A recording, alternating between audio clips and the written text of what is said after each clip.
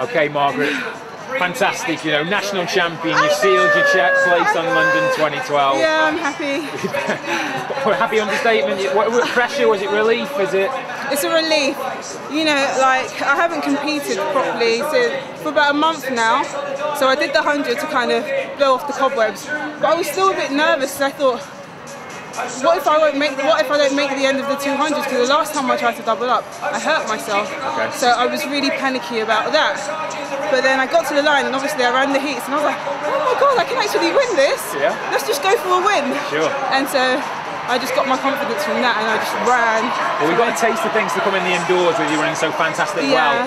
Obviously you've had your problems, but now you've bounced back and you're going to be in that Olympic team. I can't believe it!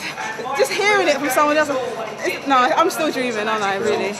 Yeah. Great. Congratulations and thanks so much for talking to us. Thank you.